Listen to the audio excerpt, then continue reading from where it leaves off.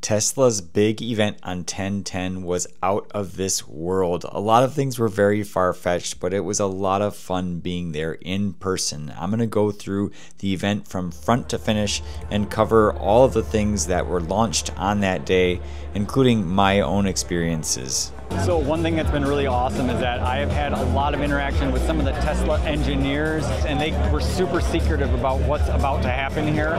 But it sounds like they are going to be revealing some things that nobody can even predict that's coming. So I can't wait to see what that is. Big reveals coming up.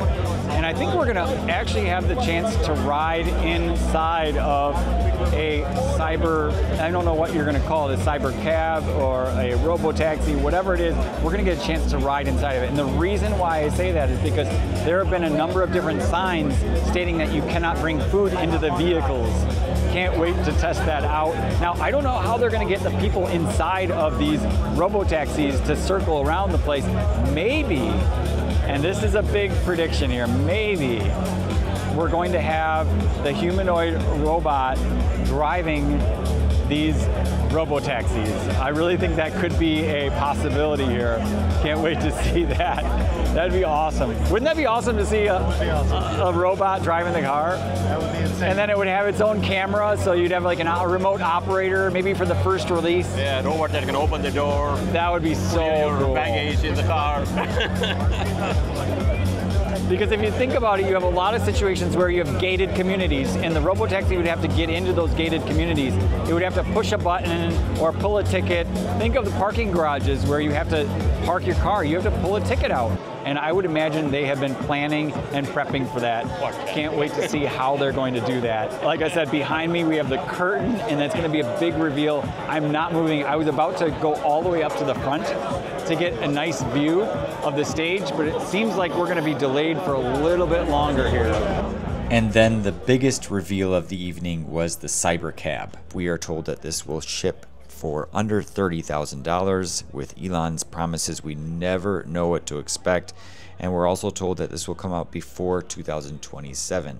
I am extremely skeptical of that, but I do fully believe that this will be launched with unsupervised full self-driving. The cars that we're driving around, we're using full self-driving version 13 from my understanding. There is a front camera on these cars. The layout of all the other cameras is identical to all the other Tesla cars, and that is consistent. I talked to an engineer who said that that allows them to keep the same full self-driving software. This vehicle is going to be as efficient as possible. We're talking about 5.5 miles per kilowatt hour versus the 3 to 4 today. It comes with a 22-inch, almost 22-inch screen in the front, and essentially you just get in the car, and the way it works today is the minute you buckle your seatbelt, those gull wing doors, they come down and lock in place, and then you take off. There's really nothing else you do. There are some controls for the windows near the cup holders in the car, but other than that, you just sit there and allow the car to do everything. I imagine you would use your voice to dial in the destination, and then it would park itself, it would charge itself, it does everything all on its own, which I think is really, really awesome. What happens if you need a vehicle that is bigger than a Model Y?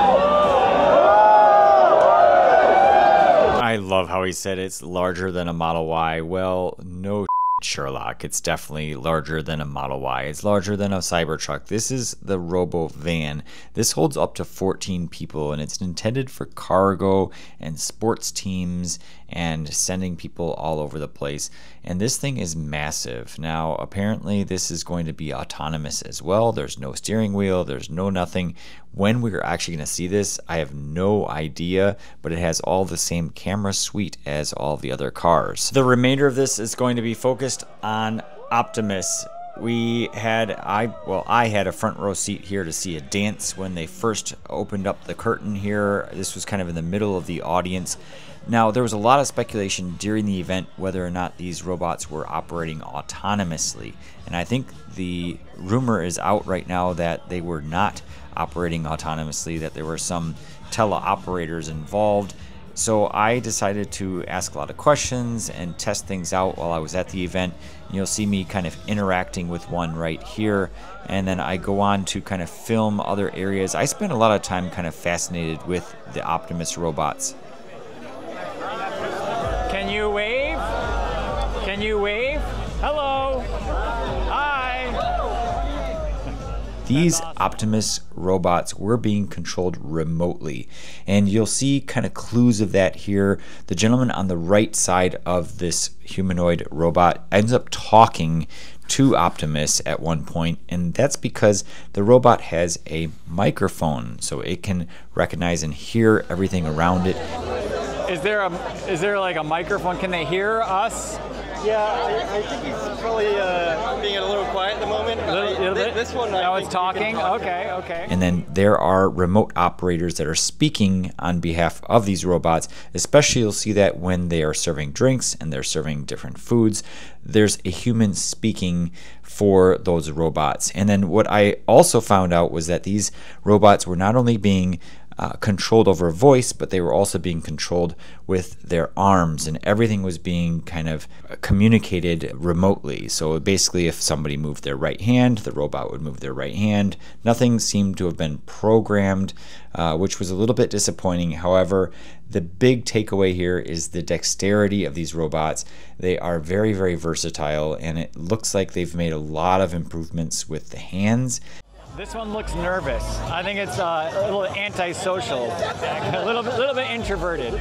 And also just general stability with the movement. If you remember when the Optimus was first announced, it was actually a human dancing on stage. And then we had kind of a really awkward movement when it was walking. These have come a long way. Now, is it Boston Dynamics ready to go, like perfectly balanced where you can kick it and it will get right back up? No. But keep in mind that these robots are going to be on the order of $30,000 when they eventually come out. So Tesla's keeping that in mind.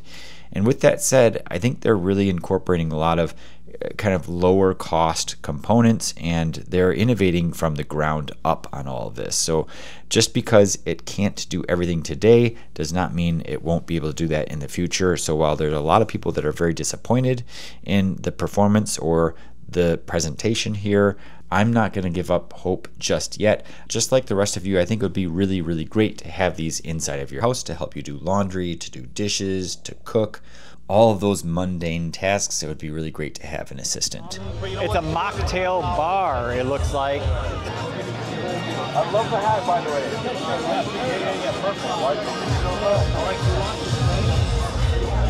I would love to, but my fellow human.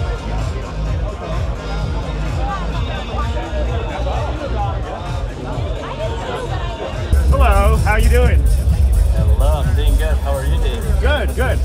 I was curious, can you pick this stuff up with your pinky? Like pick it up with your pinky? Do you want to bid on $100? Yeah. Two at a time. Two at a time with both your pinkies. $100. Done. Okay. All right, let's go. Let's go. Here. Right here.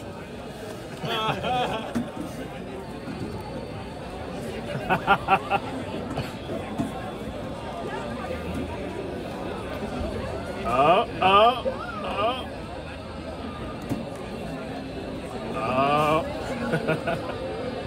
You got it. You got it. Oh, yeah. Thank you. No problem. Well deserved. Well deserved. Where are you gonna put you it? can have it. Put You it can in your have it. pocket. Put it in your pocket. I want you to have it. It's a tip. Put it in your. Yeah. You It's a can tip. have it. I won, but I'm gonna give it back. So are you being remote controlled? How's your night going, sir? Good. I said, are you being remote controlled? Today, I'm Yeah. assisted by a human. I'm not yet fully autonomous. Thank you. Here you go, sir. Got it. So apparently there is a coffin over here. I heard there's a coffin. There is. It's over there And somewhere. I heard that's the spot to go. Ah. So apparently that's the VIP section over there, and they're not letting anyone in. I'm gonna try to sneak over here. Let's see if I can get in. Somehow I got over here, and here's the coffin.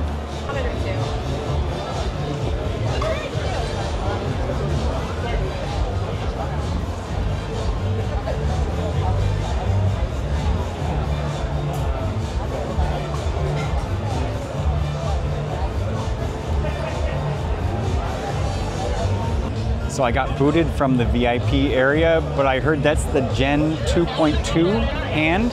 It's all new actuators, it's the next gen, and it has 22 degrees of freedom. That is a big deal. Nobody is innovating to that level that I have seen. There are a couple other humanoid robot manufacturers out there, but this is next level stuff from Tesla that we're seeing here today. During the event, the lines were extremely long to jump in a Cybercab. The staff was encouraging people to take a ride in a Model Y instead, which was running the exact same software. The only difference is that it had a steering wheel. Now, most people already have a Model Y or a Model 3 or Model S or a Cybertruck that has FSD. Although it's not FSD version 13, they can experience the same sort of thing by jumping in the back seat or in the passenger seat and then operating the actually smart summon by hitting the go to target button. So most people were opting not to take that ride and just continuing to wait in those lines. Now the question was asked to Elon Musk whether Hardware 3 will be able to support Robotaxi network, and he didn't go into the details. However, Franz and Lars did address this to Kim Java when she asked the question on site. What about like some of the older vehicles? Like, would they be, or you had that steer by wire? We have been putting the hardware in for years and years and years and building up the redundancy since like 2014 when we first announced it. So what about like, I have a 2018 Model 3, one of the early build Model 3s. What would that need to be like Robotaxi? Are you using FSD now? Hardware 3 or hardware 4? It has Hardware 3 in it. Yeah. Would you still be able to use that? Good to go. It's good to go. Yeah. Even with Hardware 3. Yeah. That is insane. Overall, this event felt very futuristic and my mind was racing for many days afterwards. And I will say that this is definitely years and years away before we see any of these come to fruition, but the future does look extremely exciting, and if I were to bet on any one company succeeding in any of these areas, it would be Tesla, just because of all of the data that they've been collecting and the history that they've laid forward already. Tesla is definitely ahead of the game, and I'm a huge believer. If you watch all of my previous videos, you'll see me testing full self-driving in downtown Chicago in extreme conditions where I put it to the ultimate test, and it does extremely well. I will continue to test it here in Chicago, so stay tuned for more videos coming up specifically related to FSD, as well as a video very soon on how I film inside of my car, so that you may, if you're interested, follow along and do the same type of thing with your car. I think the future is going to be very bright, and I really look forward to the day when my Model 3, which is a 2019 model, will skyrocket in value because it will be able to drive itself. Thanks for watching. Until next time, have a great day.